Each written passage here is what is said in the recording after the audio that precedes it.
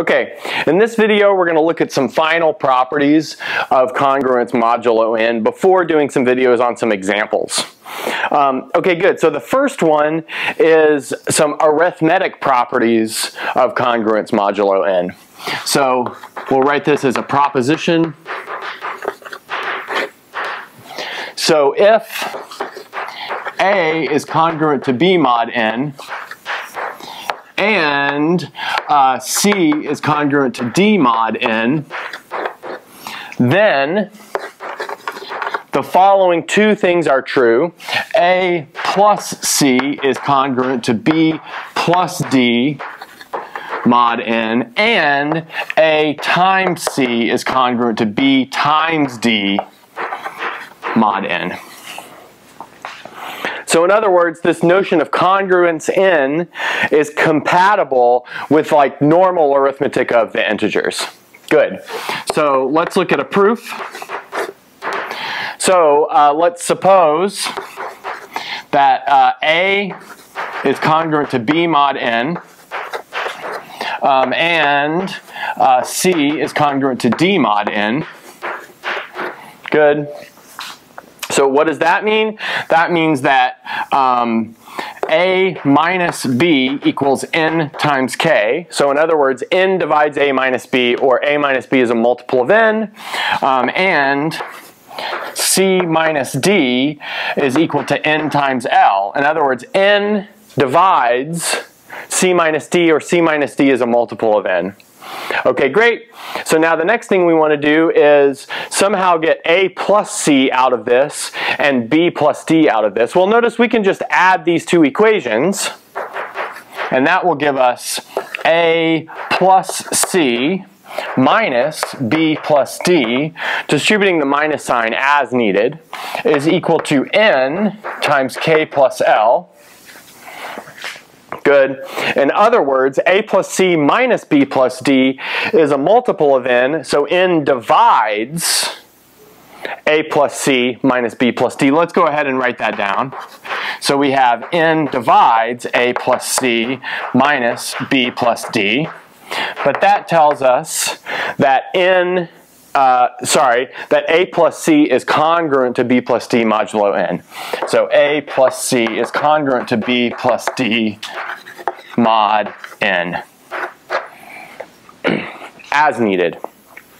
Okay, good. So now let's think about the next one. So somehow we want to get A times C and B times D out of this. So what we can do is multiply, well, actually we want to do this one slightly differently. So we want to take these two equations and rewrite them a little bit. So now notice that A is equal to B plus nk, good, and C is equal to D plus nl. Okay, great. And now we can multiply these two equations. So that gives us the following. AC is equal to B plus nk times D plus nl. Fantastic. And now we can multiply that out. And notice we get B times D plus n times. So notice if you FOIL this out, you're going to get a bunch of terms with n in them. But let's like pull those out all at once. So you'll get nk times d. So that means we'll have k times d. So k times d. You'll have nl times b. So that's going to be l times b plus l times b. And then you're going to have nl times nk. So that's going to be plus nkl. Good. So we have something like that. So now notice that tells you that AC minus BD is equal to n times k prime, where we've absorbed all those things together into one number. So we have AC minus BD is a multiple of n, from which it follows that AC is congruent to BD mod n. Okay, so I'll clean up the board and we'll look at one more proposition. Okay, so the next proposition we want to look at is the following. So if A is congruent to B mod M and N divides M, then A is congruent to B mod N. So let's look at an example of that. So let's look at an example.